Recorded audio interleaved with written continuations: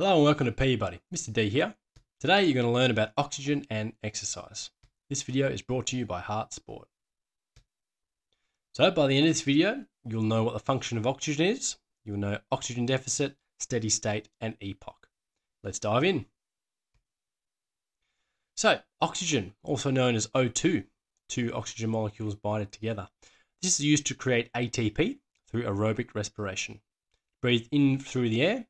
Now the air has a lot of other elements in it, such as nitrogen and carbon dioxide, but our body's only interested in the oxygen for now. Oxygen is essential for aerobic exercise, which is roughly 2 minutes or longer, depending on the person's fitness levels, the type of exercise, and the intensity. And it's carried around in the blood via the red blood cells.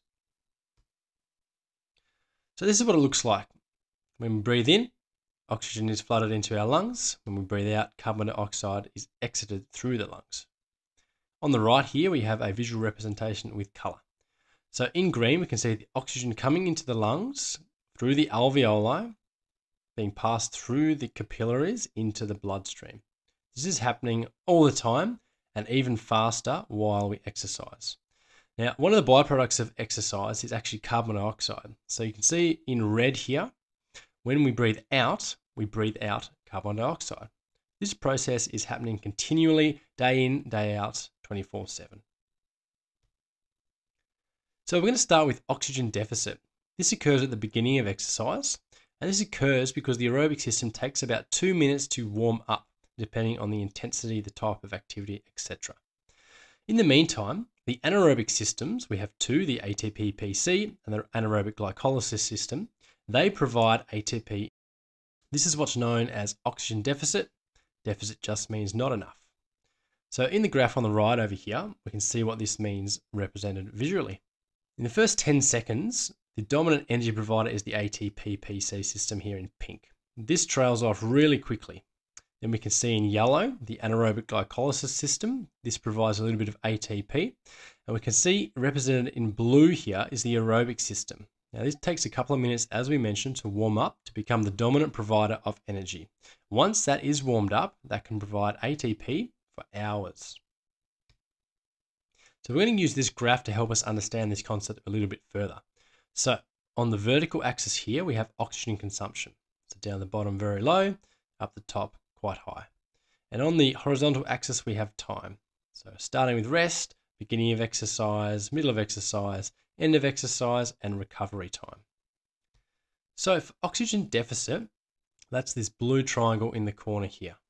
As we spoke about before, as soon as we start exercising, our body obviously needs some energy to power this exercise. So because the aerobic system takes a few minutes to warm up, it's covered by the anaerobic systems. This is what's called oxygen deficit. Moving on to steady state now. This simply means in equals out. This occurs during moderate exercise with a consistent intensity. This just means that the ATP and oxygen requirement of the body for that particular exercise intensity is being met comfortably by the aerobic system. In equals out. Intensity depends on the person and fitness level, but the average is around 50 to 70% of our maximum heart rate, or the hardest we can possibly work. Again, on this graph here, we can see the blue line starting to rise and plateau about here. This is where steady state is occurring. And on this graph, steady state is occurring up here. So once the aerobic system has warmed up, at this point here, we enter steady state, where the amount of energy and oxygen required is being met, and we're able to continually work between that 50 and 70% of max heart rate. And finally, we have EPOC. EPOC stands for excess post-exercise oxygen consumption. Now, you've probably experienced this before. As soon as you finish any kind of aerobic activity, your body continues to breathe quite hard for quite some time. Now, this is also known as the oxygen debt, and it's very simply trying to get enough oxygen into our body to return the body to rest. This is related but not identical to oxygen deficit. So for the final time, we'll return to this graph and we'll focus on the last section here, which is EPOC. So right up the top corner here, this is as soon as we finish exercise. There is a rapid drop in oxygen consumption. So we'll still be breathing quite hard, but not quite as hard as we were during steady state. And then this rapid component starts to plateau a little bit. Now this recovery time, depending on the person's fitness level and type of activity, could be a few hours, half a day, or even a full day. So you will notice that this triangle component here of EPOC looks quite similar to the oxygen deficit component.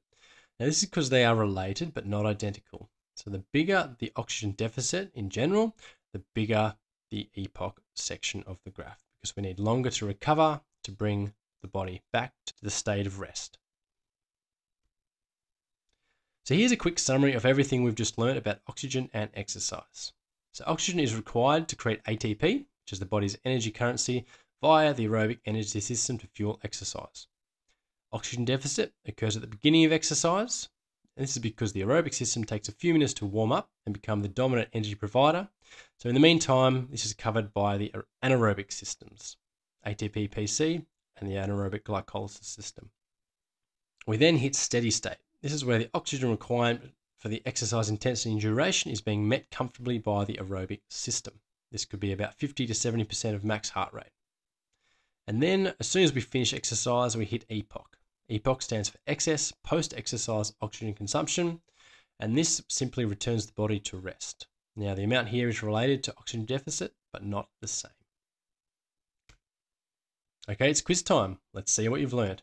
Grab a piece of paper and a pen to answer these questions. Question number 1. What is oxygen used for? A, fueling the body, B, breathing, C, creating ATP, or D, changing the pH of blood. Pause the video, think about it, write down your answer. Correct answer is C, creating ATP. Number 2, which comes first? A, EPOC, B, steady state, or C, oxygen deficit?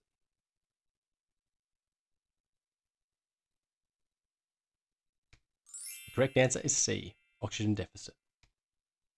Question number 3, what does steady state mean? A, exercise intensity is steady. B, oxygen requirement is being met by the aerobic system. C, oxygen requirement is being met by the anaerobic system. Or D, oxygen is being compensated for. Correct answer is B, oxygen requirement is being met by the aerobic system. Question 4, lucky last. EPOC stands for A, excess post-exercise oxygen consumption. B, excess post-oxygen consumption. C, exercise post-oxygen continuum. Or D, equal post-oxygen consumption. Correct answer is A. EPOC stands for excess post-exercise oxygen consumption. Congratulations, you made it. Hope you learned something, guys. I hope you enjoyed this video. If you have any questions, feel free to comment and I'll answer them in the comments below. If you want to learn more, make sure you subscribe and stay tuned for the next video. See ya.